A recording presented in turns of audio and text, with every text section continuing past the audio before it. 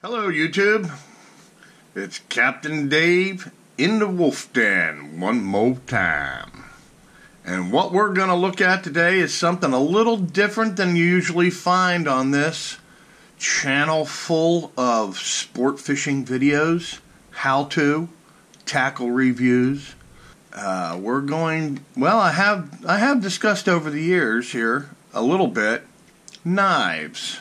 This knife right here was provided to me by LSC, and that is down in Apollo Beach, Florida, Life Saving Systems Corporation. I was kind of intrigued by this.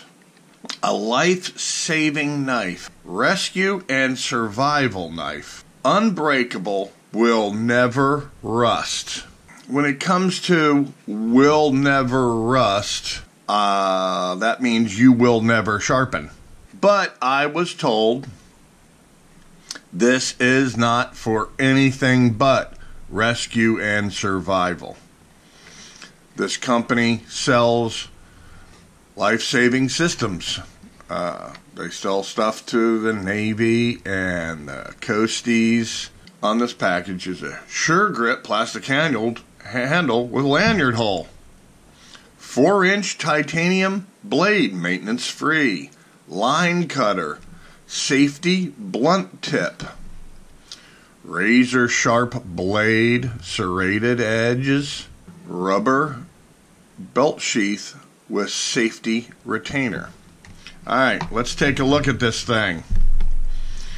There you go. It's rather small. Big time belt loops. This is the safety retainer. Pretty simple idea, right? So what this is a go on your life preserver. Go in your ditch bag on your boat if you're a traveler and you've got a ditch bag or with your EPIRB in it, your food, for when you're going down. That's you can put in your life raft. It's very rubbery. And here's the blade. So, what do you got here? You've got serrations. There's the line cutter. Blunt tip. Ooh, razor sharp. It's sharp, but yeah, it'll cut some hair. And you got a can you hear that? Very plasticky handle with it says lanyard hole. Them holes don't look like they go all the way through right there. So we're going to do some testing of this here, and we're going to do a little comparisons. So stick with me. We're going to test out the Life Saving Systems Corporation Rescue and Survival Knife.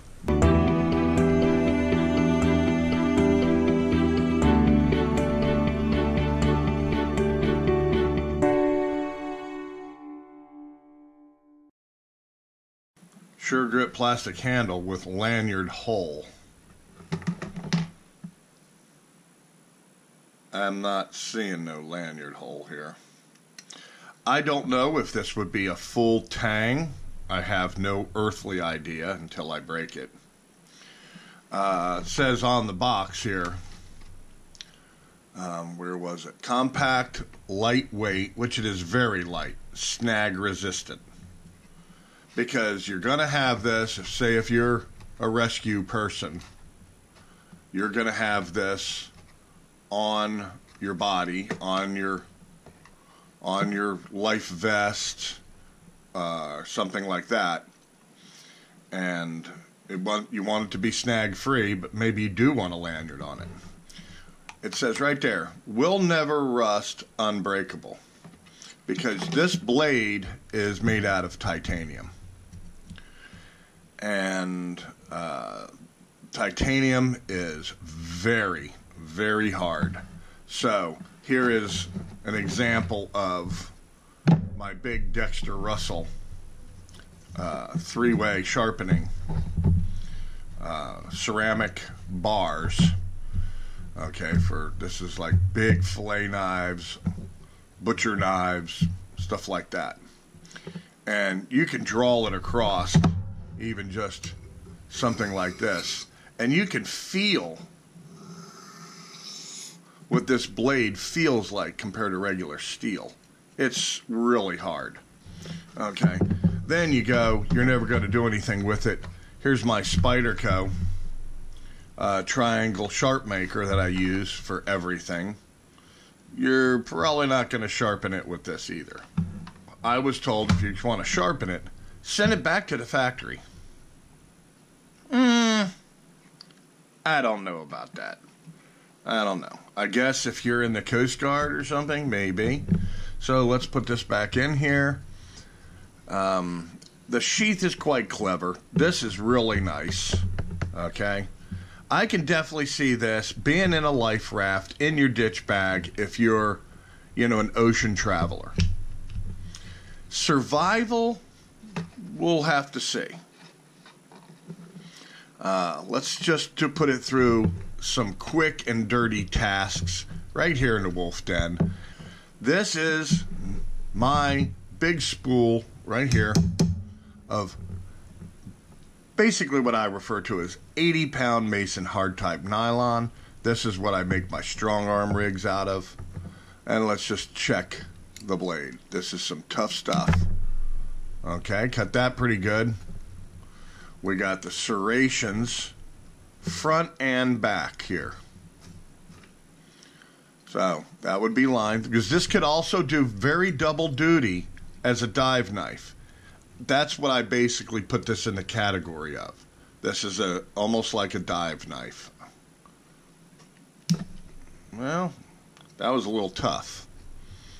How about this line cutter doohickey here? These line cutter things are usually not that sharp for the sheer fact that they... Okay. Man, that ain't too whifty. Here's a nylon strap. Pretty thick. You can see it's about twice as thick as this blade. Oh, hey man, that cut it pretty good. How about the serrations? Let's try the backside serrations here.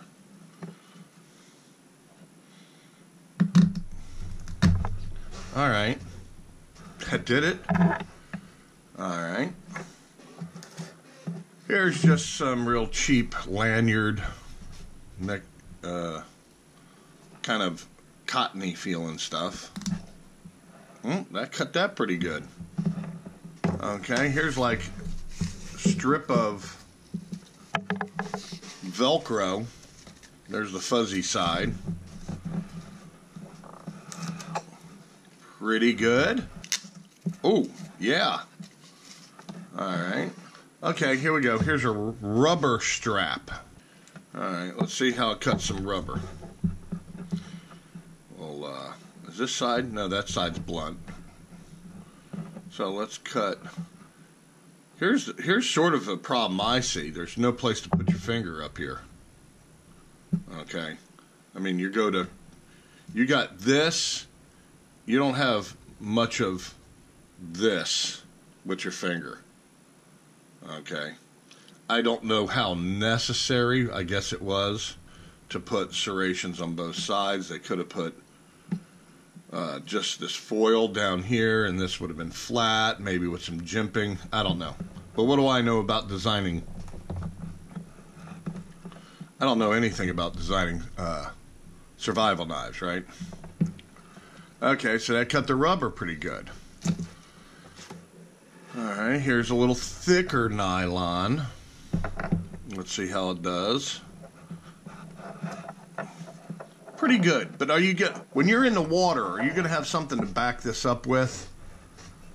Or are you just going to be hacking?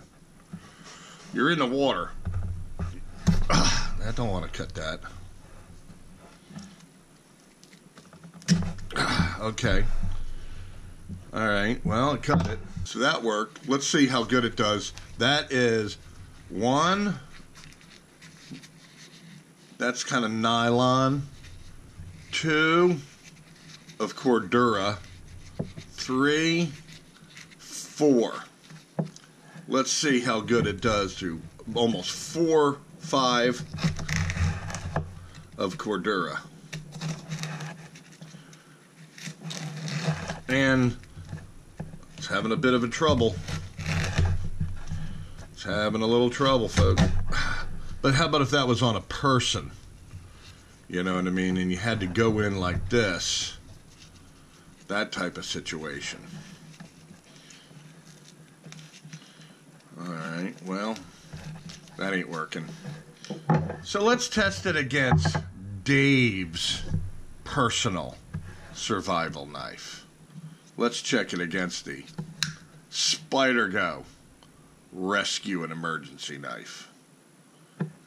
Yes. Now, this is a $50 item with the sheath. $50 on Amazon. It's titanium blade. Alright. And then, of course, this is Japanese, I think, VG10. This is a Spyderco rescue and emergency knife. Let's see, the simplest thing, fishing line. That's what divers are always talking about, right?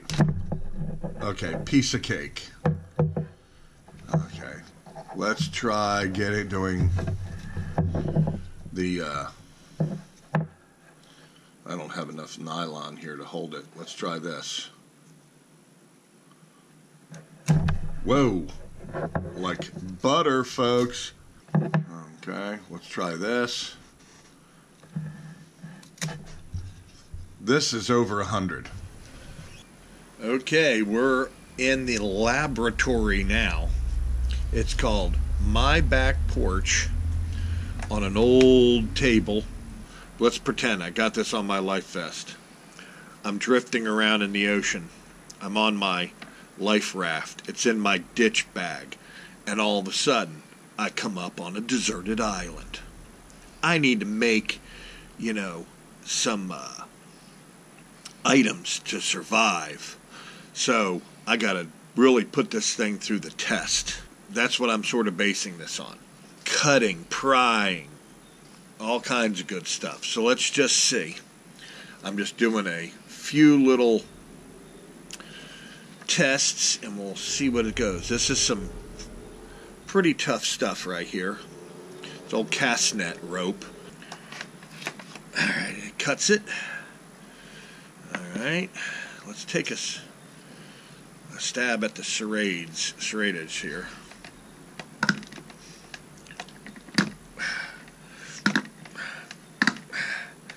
Okay, I'm in the water. I got this wrapped around me. I got it on my leg. I got to get it off. Well, that wasn't too easy. This is some 1400 PSI air tubing. So let's see.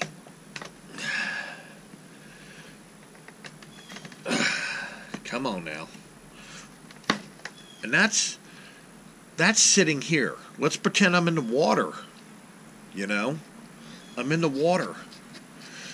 And I got this wrapped around my leg. Oh my gosh, I'm holding my breath underwater. And I gotta cut it. I have nothing to put it up against. Come on. Oh geez, I'm about to drown. Oh man, this is terrible. I'm about to drown, folks. Oh, okay. How about just some regular 3-stranded nylon rope? Let's give that a shot.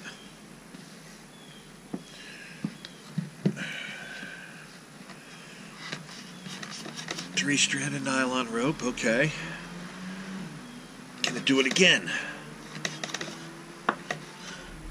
Can it do it again?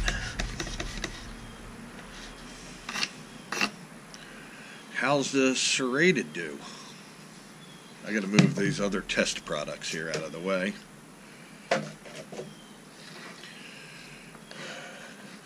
Oh my gosh, I got this. This is all wrapped around my scuba tank.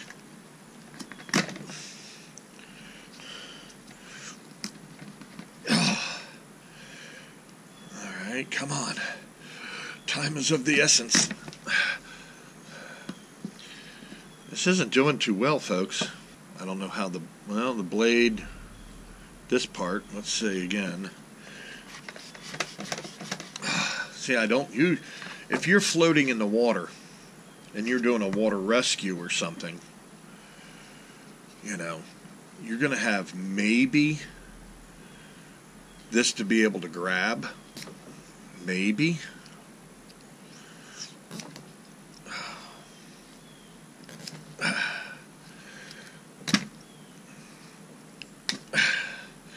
Maybe. There's an orange. I'm on a deserted island and I need to do some food prep. Wow. Cuts my oranges good. Right off my orange tree right back there. I'll show it to you. It's right there. Right there. And right there. I mean, it's still sharp, but it's not sharp. Okay, I'm on a deserted island and I'm finding a walnut tree. Well, this isn't a walnut. These are hickory nuts. And I'm trying to open this up because I'm starving to death. Alright, I'm starving to death. I'm sitting on the beach. I'm waiting for that Coast Guard helicopter to find me. All it did was take off the husk. I think my Mora Eldris can do that. Alright, so what else do we got here? Well, let's see, I need some kindling. I'm going to start a fire. This is just a branch that fell out of the tree last night. See how soft it is? It's very soft wood. Gotta make some kindling. Need something to start a fire with out here on the deserted island. I guess I can use this if I was Mr. Bushcraft and I had my fire steel with me. And then, as the bushy crafters say, oh man, I would get this all together here and I would get my fire steel, and that's probably not sharp enough. Maybe this is. And I would start it. Well, I don't see none of that happening. Here's a test from hell, folks, right here. Seasoned bamboo. Let's see, you can't push on here. Can't push on here. I guess you could push right here.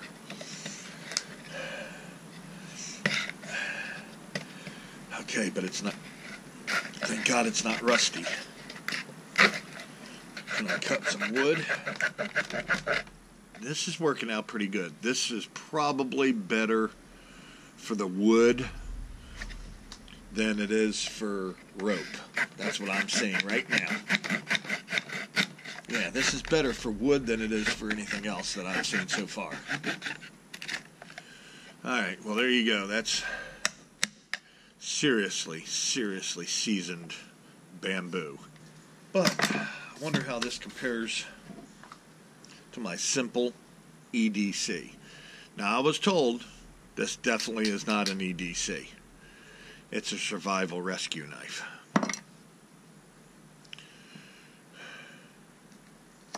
Oh yeah, baby. Oh yeah.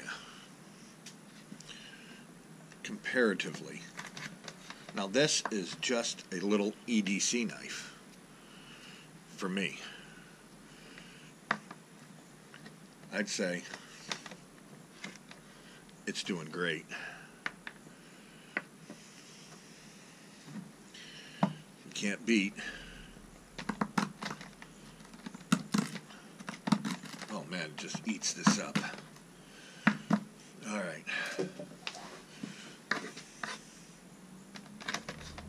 Alright, we won't go there. Okay, we're going to do the dreaded tip test. You were wondering what these screwed together 4x4s are all about, huh? This handle is not all that comfortable. Let me tilt the camera up here a little, folks. Not for stabbing. This hits you right here, big time. There's this hard plastic. I know why they use this. I know why they're using it, because it's extremely a light plastic. So, I learned a lot of this technique of just trying to destroy a knife off of a channel called We All Juggle Knives. Now this isn't really made for this because it doesn't even have a tip. It's blunt as hell.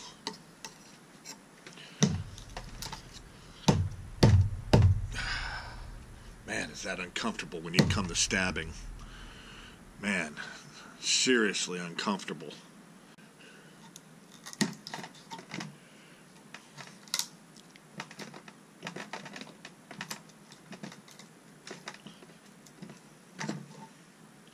Wow, I was really torquing on that, and it's not bent.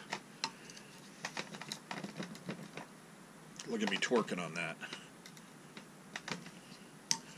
Well, it's bent now, folks.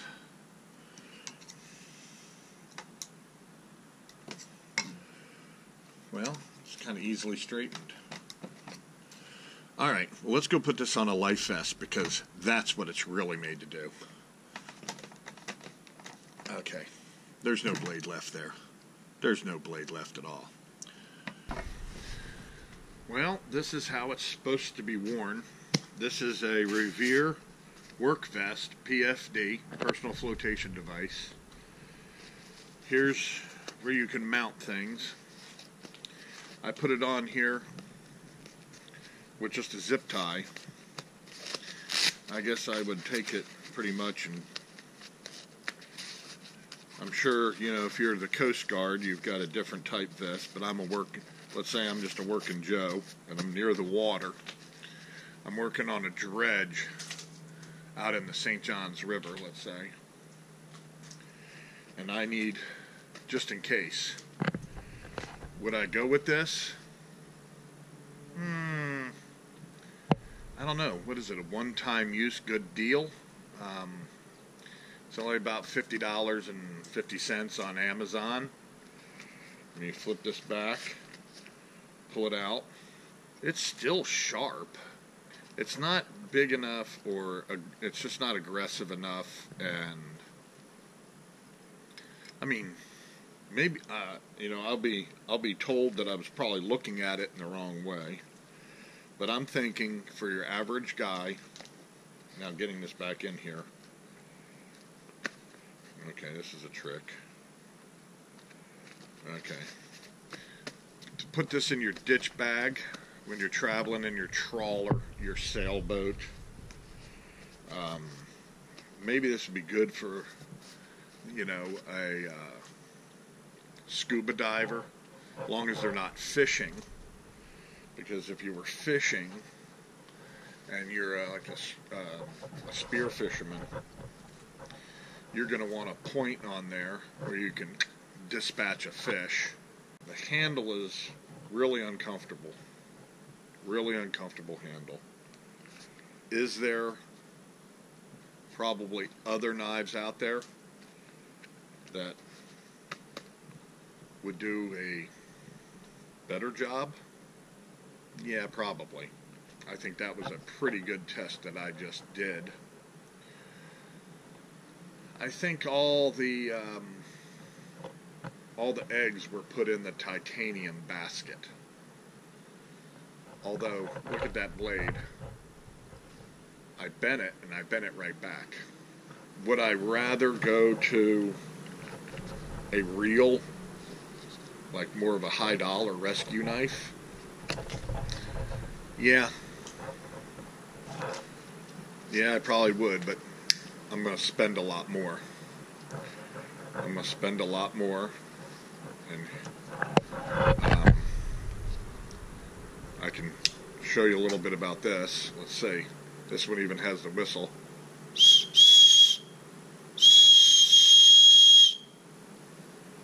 So, and then let me show you the rope cutting ability of this. Would I spend more? Yeah. But it's all up to you. Now, would I take a Spyderco like this and stick it in there? Well, no, because it's a folder. But let me just show you sort of just the difference of what you're getting.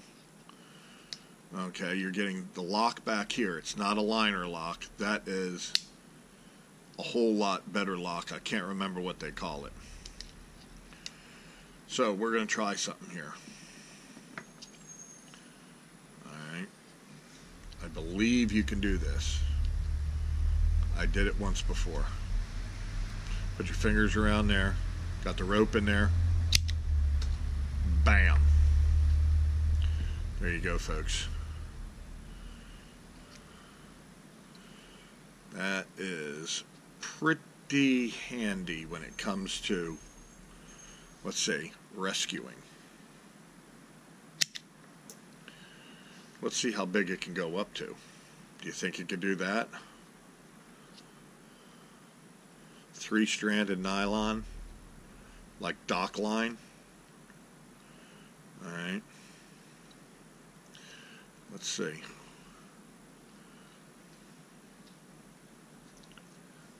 I want this test to be 100% fair here. Wow. Alright. I think this test is concluded. Now, I was a little tough. I was a little tough on the titanium, because I wanted to see how the titanium held up. I think it might have an orange. Now that's got a little bit of blade right there. Now I got this all over my... I carry this every day. Everywhere I go, I carry this, because you never know. Especially on my boat with customers. Let's go back in the wolf den. Alrighty folks, back in the wolf den, and I just want to conclude that this survival and rescue knife, the basic survival tool, well, it's basic, that's for sure. And if it's a one-time good deal usage, yeah, you're probably on that. But I'm thinking survival. I'm thinking I'm out in the water. Yeah, this titanium blade, that's what got me interested in it in the first place. There's knives out there that probably do a survival and rescue task maybe a little better. But you gotta grade everything into what it is. It's light. It don't weigh damn near anything. I don't have a scale, so I can't weigh it. This sheath is pretty cool. It's very rubbery. It's not hard plastic like a Mora or something like that. The retention, of course, is going to be oh so perfect. It can't go nowhere. The handle, I find, for long tasks, it's very uncomfortable. What we're looking at here is, I mean, would you want to spend a little more? Would you like to, you could do a lot of what this does with other dive knives. Now, they supposedly changed this. It used to be a stainless steel. I mean, this would probably be, like, really cool if you could sharpen it if you could do something more with it, if it was longer. I'm sort of grading everything on this Spyderco. Okay, I mean, it's just a folder, right? I'm kind of grading everything up against that. And I know this is much more than this. And I'm sort of grading everything on the Spyderco ENUFF Salt, because this is what I have to look at. All right, really get into some power here. Everything's about power, you know. So I don't know, if I was in the Coast Guard and I was rescuing people, I mean, see this? It's made for going up and under things. Up and under things, right? Kind of, I don't know, up and under things, I guess. But either way, it's an educational observation. I have never used this. It's only out of the package to show and to take pictures of. But this is on eBay right now for the cheapest price that you'll ever get on any Spyderco ENUFF H1 never rust Sakai City, Japan serrated blade dive/rescue type knife. Do your homework. Check this thing out. I kind of went a little overboard. This here, this is a rescue and emergency knife. This is really all I need. But those two knives got me interested in this, and I just wanted to show it all to you. So there you go. Make up your own minds. Make up your own decision of what you think. And thanks for watching. I know this ain't fishing, but I'm a very interested in knives kind of guy. So I figured I'd throw this out there for more than just my subscribers, but for everybody.